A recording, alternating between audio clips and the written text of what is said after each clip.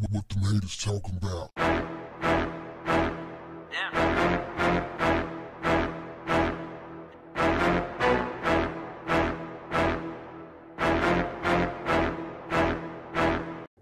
What's up, family?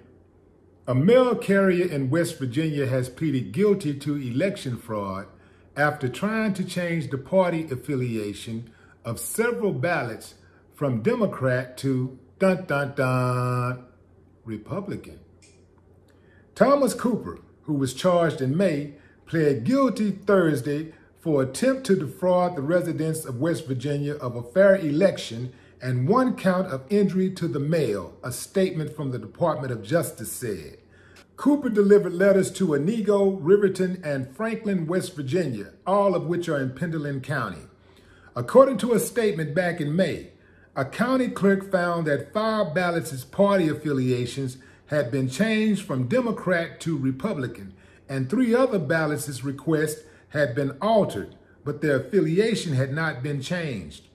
Cooper said he did it as a joke. Excuse me, y'all. I'm gonna go out here and commit a federal offense as a joke. Now, y'all don't take it too serious because I'm just playing. What if somebody, boom, bust them in the face as a joke? That would be something, huh? Family, is anybody wondering why we haven't heard about this on Fox News? Why aren't they talking about this on Breitbart? Why? I'm looking for it. I was looking for it in the Daily Mail. No, they're not talking about it. Here's the deal, fam. I think we all know that the Republicans, the GOP, cannot win without incredible voter fraud and gerrymandering. It can't happen. They don't have enough people who think that backwards. There's a lot of them now, don't get me wrong. It's more of them than I thought. It's way more than I thought. I had no idea that people were still so antiquated. You know, I had no idea, fam. I thought we were making progress. And I assume that we are. Some people have made progress.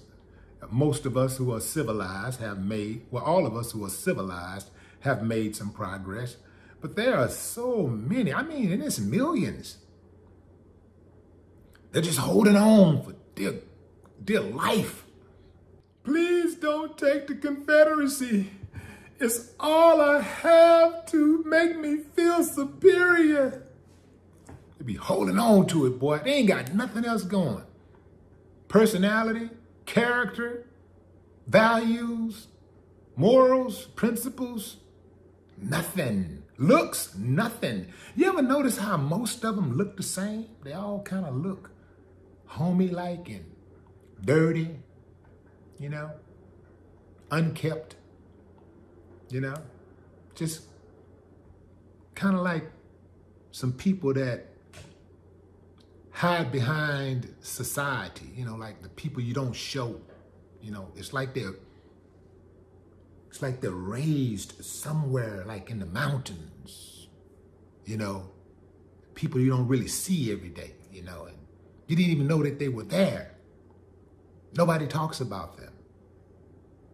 But then they just come out of nowhere. Oh my God, the hell is that? It's a white supremacist. It's just funny to me, man. You know, look. Sometimes you gotta laugh to stop from crying, man. And it's sad. It's sad. But this voter fraud thing has always gone on, and it's going to continue to go on. And, you know, what can you do? What can you do but, you know, try to do the best that you can do? And that's it. But voter fraud is going to happen whether it be via mail or electronically.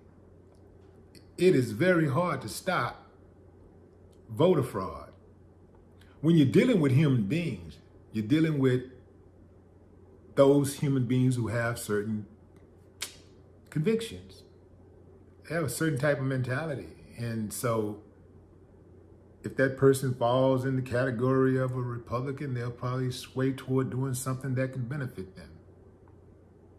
Same thing on the Democratic side. It's all about the risk that they're willing to take. So I know for a fact Trump couldn't have won without cheating. He had to collude. No way possible. Now, he got some votes and stuff. Yeah, yes, he did get votes. But there's no way he did that without cheating. Just like when Bush won. There's no way he could have won without cheating to win Florida. No way possible.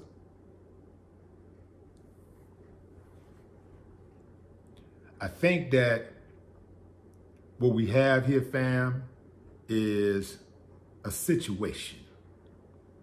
It's a situation that at the end of the day is going to favor Thomas Cooper no matter what.